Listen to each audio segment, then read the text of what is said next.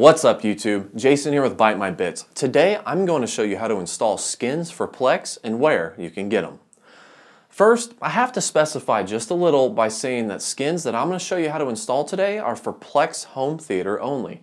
These skins will not change the appearance on any other device or even the web interface.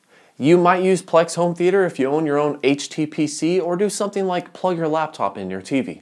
Plex Home Theater, in my experience, is the single most powerful Plex app for playing your media from your Plex server.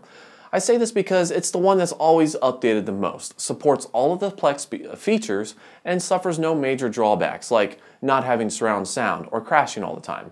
Another cool benefit is that you can change the skin to gain a different look. This process, surprisingly, is actually pretty simple. To start off, you have to get a new skin. To do this, open up your favorite browser and then go to forums.plex.tv. Once there, scroll down the page and you should see an entire section devoted to skins. For this example, I'm going to pick the night skin. I'll find the release thread and then download it.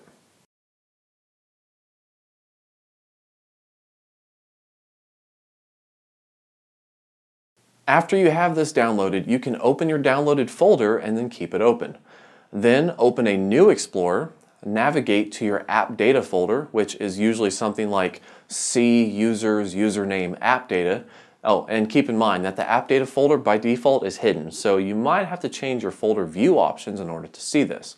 But once you're inside the app data folder, go to roaming and then Plex Home Theater, and lastly, add-ons. This is the folder that will actually hold your skins. Now head on back on over to your download folder. All you want to do now is take that file that you just downloaded and extract it into the add-ons directory. That's about it. Now all you have to do is select the skin in your Plex Home Theater app. Don't worry, I'm going to show you how to do this. To do this, go ahead and start the application, and once in the main menu, hit the left arrow to see the preference option and select it. Then you should probably already be on the appearance tab, so scroll down to the advanced selection.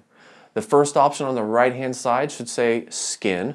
Once you select that, you should see an option for the other skin that you just installed. If you don't see it, then it's possible that the skin you added was either not put in the right directory or is not compatible with this version. This could happen, so if you get an outdated skin, don't fret, just try something different. I'm going to go ahead and change mine to the night skin and show you how it looks. There are a few skins to pick from, so make sure to take some time, browse around the forums, and find one that suits you the best. As far as I know, the Plex forum is the best place to get skins. I'm not saying it's the only place though. So if you happen to know of a different website, be sure to tell me about it in the comments.